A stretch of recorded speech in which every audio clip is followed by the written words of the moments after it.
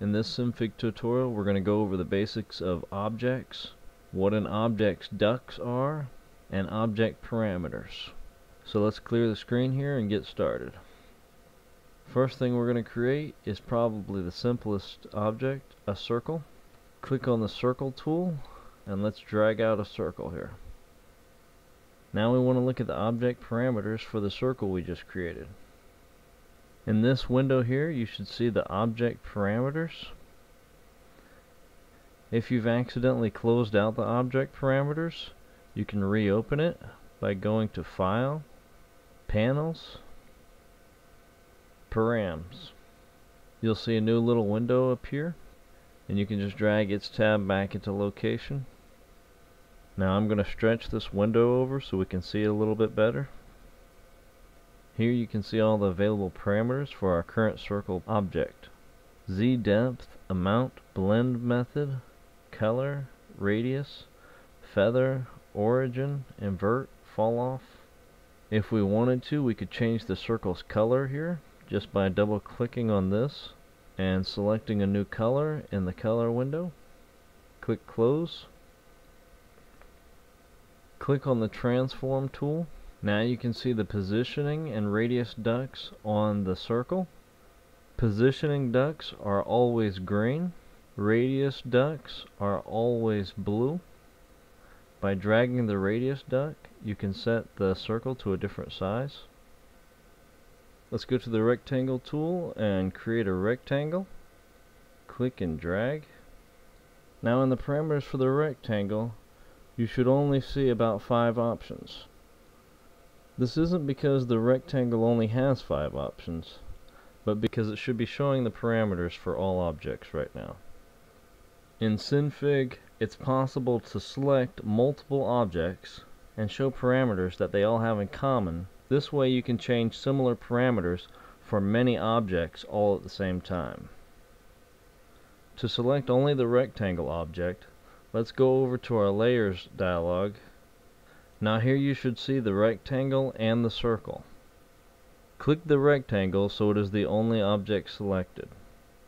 Now you should be able to see all the parameters for the rectangle object. The rectangle object has parameters 0.1 and 0.2.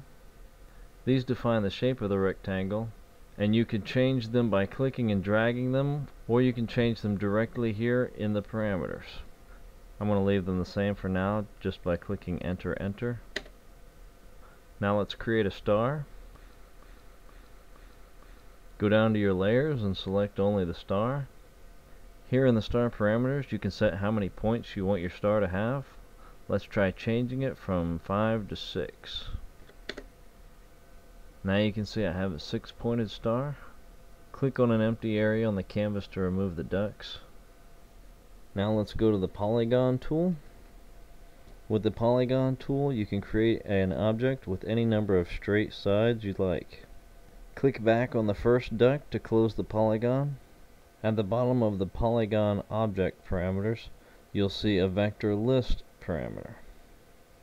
This vector list saves the location of every duct on the polygon. Just like other parameters, these can each individually be changed also. Now let's go to the beeline tool. With the beeline tool you can make objects with any number of points and curves. Okay, Synfig crashed on me when I tried to do an undo operation. It's quite powerful, but it is still early software, so just remember, if you're working on an important project, save often. So let's create a beeline now. When you finish creating your points, right click on the first point and select Loop Beeline. Click on the Transform tool to finalize the creation of it. Now in the Parameters dialog you should see a new beeline region and a new beeline outline. An outline is created by default for all beelines. This can be turned off in the tool options, and I'll show you how to do that in a second. Now an outline is available for all objects and can be set in the tool options. An outline is its own unique object but it is usually attached to another object. Let's go back to the circle tool. Over here you can see the tool options. By checking Create Outline Beeline, we can have an outline for our circle as well. Now in the layers you can see the circle outline. When creating any object, it will always have the option here for you to create an outline if you want to. The last tool for creating objects is the Draw tool. Select it and come to your canvas, and using the Draw tool you can create shapes very similarly to how you would with a pen on a notepad. One last thing is using object ducts. Every little point you see is considered a duct in Synfig. Let's go to the Transform tool, and now you can see a lot of ducts. You could drag these ducts around to position objects just how you'd like them. Different colored ducts have different purposes.